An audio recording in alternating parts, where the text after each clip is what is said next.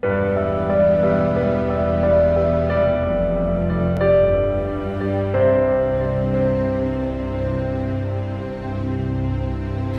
actually had a couple of very significant Jesus encounters.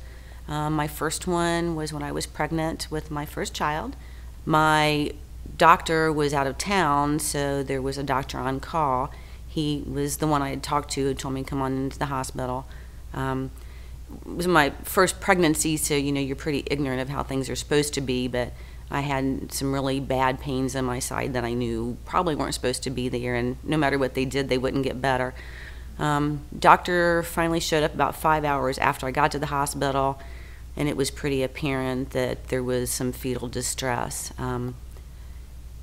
After I had my son, they told me that I should give him a kiss for luck, and this sounds really horrible, but I didn't know if I really even wanted to kind of look. Beside me, to my right-hand side, there was a glass enclosed incubator, and here was this child, no clothes on, already a bunch of stuff stuck in him. The first night when they got him down to Children's, they had to put a chest tube in because he had swallowed a lot of fluid. They had almost lost him during the night, Thursday night.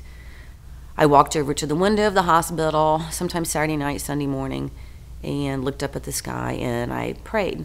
And I said, God, please let my child live.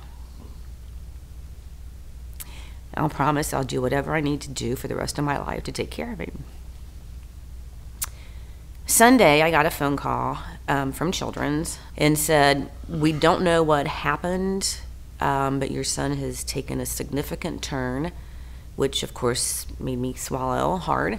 They said he is doing much better.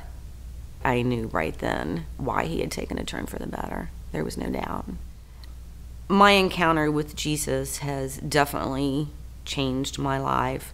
I think it has also changed a lot of lives just by Heath being here. Heath is very loving, caring, the first person if you need anything to help you. So I think it's changed more than my life.